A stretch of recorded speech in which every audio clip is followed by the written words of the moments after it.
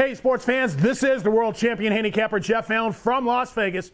I'm in the sports room, and today we're talking Major League Baseball. The latest action in Major League Baseball, the big joke. This week, Major League Baseball, 10 years, $240 million signing. Robinson Cano, Seattle Mariners. They just signed a 31-year-old player to a 10-year deal, something that most likely isn't going to end well for the Mariners. Now, this is the third largest contract in baseball history behind the signings of A-Rod and Albert Pujols. Both signings, their teams wish they hadn't made.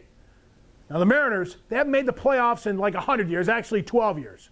Flat out, they stink. Top to bottom, they suck. They're horrible. They got a couple of stud pitchers, King Felix Hernandez, and a very underrated starting pitcher in Iowa Kawuma. All that being said, the Mariners have a culture of losing, and this crazy signing is only going to help that losing more. First of all, the Mariners have a big disadvantage. They got to fly across the entire country, 6-hour flights anywhere on the East Coast to play a baseball game. Despite having two elite pitchers, 22nd out of 30 major league teams in ERA.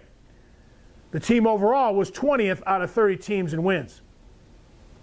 Just as how pathetic the Mariners are, they were dead last in the majors with team batting average 234. 234. That's horrible.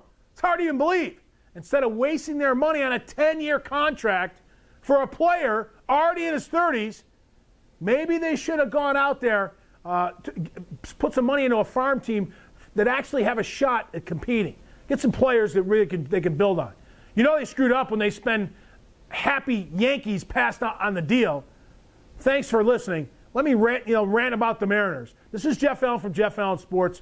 Try me now for a top week of my best bets. Thanks for checking out all my YouTube videos. 1-800-664-8920.